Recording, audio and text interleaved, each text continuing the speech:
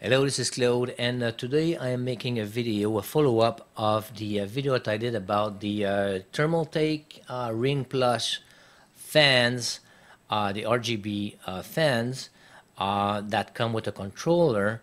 And the video that I did was to find out about the pinout of the fan connection itself, which I have here connected into the regular controller. So these, when you buy a pack of 3 fans, it comes with the controller, and this is the controller that came with it. And I have a whole bunch of them, and I never really liked these controllers. I've got a couple of them over here.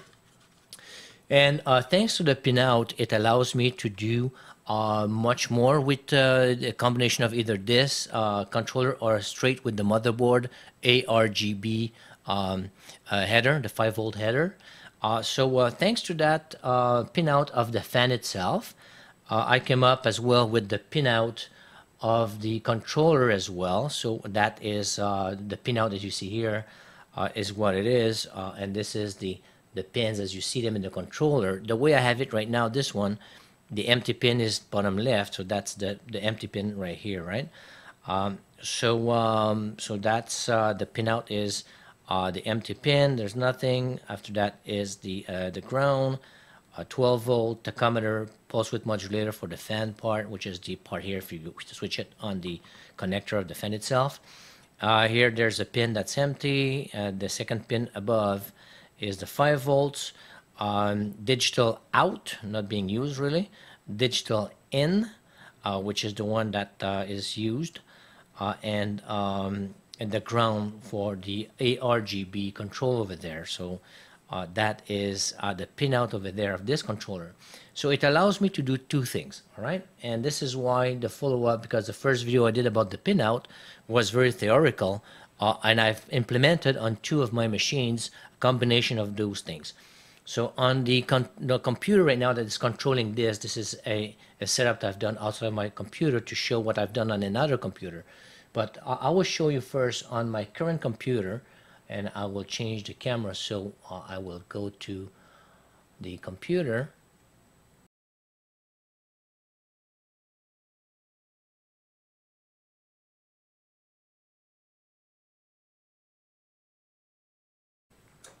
So if I look at the on the computer that I have right now, all right, this is a the chip on this one is a i7 10700K. So that's the new 10 gen of Intel. So what I've done with that on this one here, I've got the Argb. I've got the Thermaltake Premium Plus Fans 14 inches or 14 centimeters. And what I've done is I did split because I did split the connector of the fans themselves. So I do control my fans on the Asus motherboard on 3 different headers. So now it's Fan Expert that can control that, and the Argb is all controlled through the Asus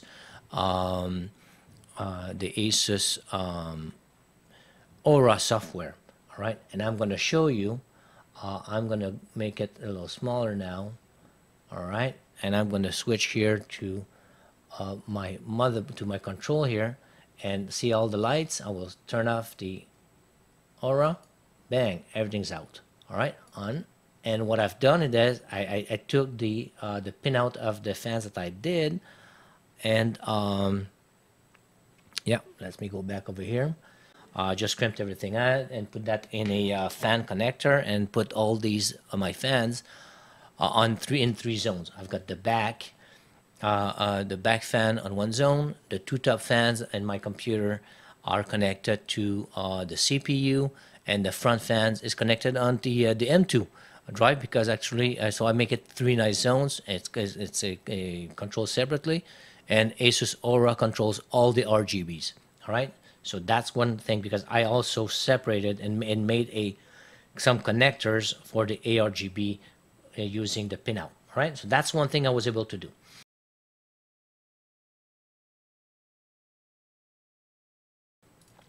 So what I've been able to do with the thermal take controller is that to build my new machine that I just showed, I took a Asus Z170 Prime Deluxe motherboard. Did not have not even a standard RGB 12-volt header on it. So what I've done is I had a reel, and this is the leftover. I had the 5-meter reel of addressable RGB that I bought a year or two ago to make a video about the different style of headers in the motherboard. So I had some of that addressable RGB. I know from the pinout of the header that it can control as well ARGB. So I just put some little connector with the JST connectors. Same thing, just bought on Amazon some JST connectors right there. Crimped the whole thing, so we soldered the connector here. Made a little cable with the GST over here with a 5-pin header that I use with my little Molex kit, a 2x5.